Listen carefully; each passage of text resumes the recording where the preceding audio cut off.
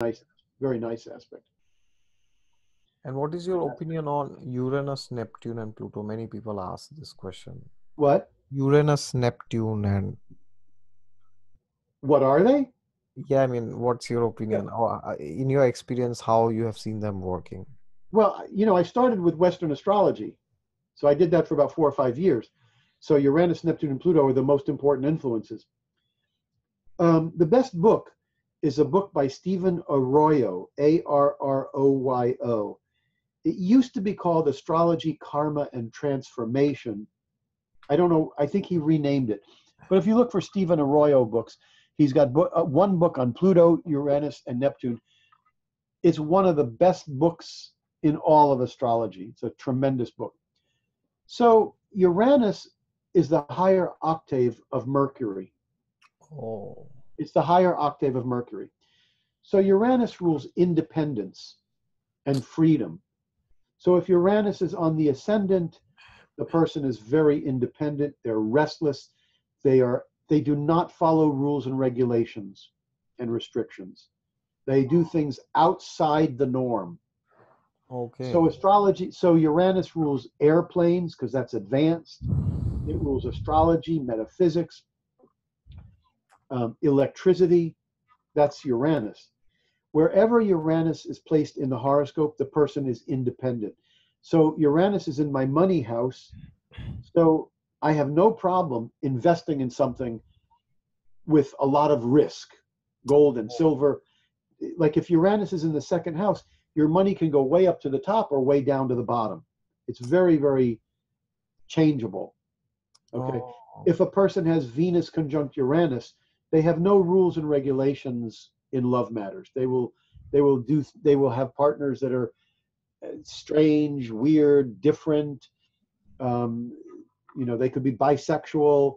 They have independence and if Venus is with Uranus, Neptune, or Pluto, the person can be very artistic because those planets are, intense influences. Neptune is the higher octave of Venus, oh, but Neptune is like Ketu. okay. Neptune is illusion, deception, confusion. If Neptune is in the marriage house, the person gets a partner that may be illusion or deception, or the partner could be mystical, or the partner could be completely spaced out and not grounded. Okay. Um, Neptune in the first house, very bad for the confidence. Neptune is like oil or gas. You can't get a hold of it. If Neptune is in the Oh, house of the mother, the fourth house, you can't get a hold of your mother. It's like she's not there, you okay. know? Um, Pluto is great intensity, great intensity. If Pluto is in the marriage house, then your most intense experiences of growth come from married life, problems in marriage that cause you to grow. Pluto causes death and rebirth experiences.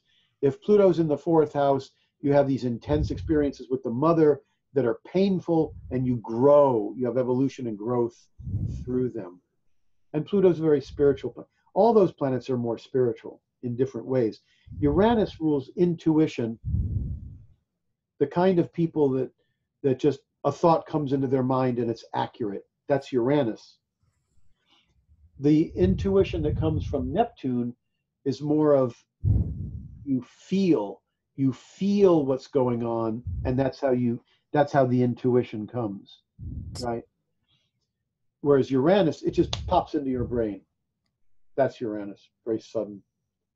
And have Pluto you is very spiritual. seen? Pluto is very spiritual. A Pluto person wants to heal other people.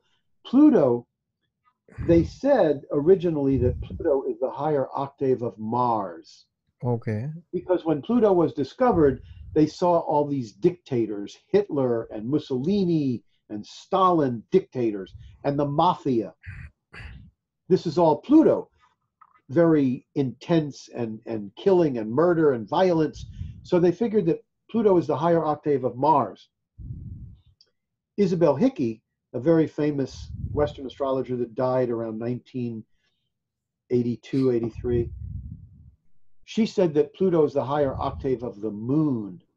Oh, And I agree with that because a Pluto person wants to nurture, they want to heal other people. My strongest planet in my Western chart is Pluto. I have a very, very strong nature to try to heal other people, fix problems like that. And it creates a lot of intensity, Pluto. okay. So if Pluto is in the ascendant or in the 10th, you can say that they can take maybe healing as a part of their life or career. Yeah, but it's not medicine. You have to understand it's not Okay, medicine. It's the okay, tendency to want to fix the problem, to heal the earth, to heal the world. But it's more than that. I mean, Pluto in the 10th house means a powerful career, big career, powerful okay. career. And it might mean the person wanting to heal the world in some way, spiritually, like that. And what is your idea like in for the other planets we have the exaltation and debilitation, own sign and all this. So for Uranus, Neptune, Pluto, how have I you don't I don't have those memorized.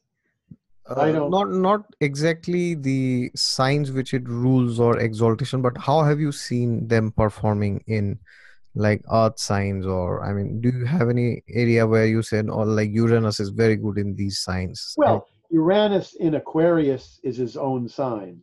okay. That would be good.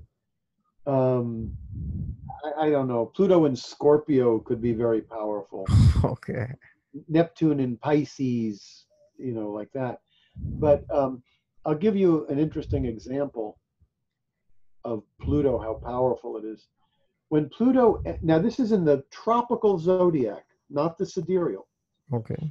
When Pluto entered Sagittarius, and this won't be exact, it'll be within 6 months or 8 months. These planets entering a sign, they won't be exact. But around the time that Pluto went into Sagittarius, in the United States, we had the O.J. Simpson trial. This is where a man went free, even though most people said he killed his wife. So that brought into focus our justice system because he had good lawyers, expensive lawyers, he went free. That's so for years, everybody was focusing on our justice system. That court case began around the time when Jupiter went into Sagittarius. When Pluto went into Leo, which is the sign of entertainment, movies, there was a year, I think it was 1939, we had these amazing movies, The Wizard of Oz, Gone with the Wind. I don't know, there was a bunch of them. It's considered the greatest year of film. And it's because Pluto went into the sign of Leo. When Pluto went into Capricorn, the 2008 economic collapse that affected the world, that was Pluto in Capricorn. And that's in the tropical zodiac, not the sidereal. So, and I find both zodiacs work. But, the same thing will happen. Uranus will go into Scorpio for 7 years, and you'll have all kinds of things connected to sexuality or sexual illnesses, things like that. Okay. Okay. But I would recommend anybody that wants to understand Uranus, Neptune, and Pluto should buy that book by Stephen Arroyo. If a person does not know Uranus, Neptune, and Pluto going into the houses and hitting other planets, they are missing very, very intense information. Okay, so this will bring me to the next and one of the most awaited questions, I guess. What what kind of books or which books would you suggest for a beginner in astrology and for advanced? I mean, depending on your experience or some writers. It's very hard to learn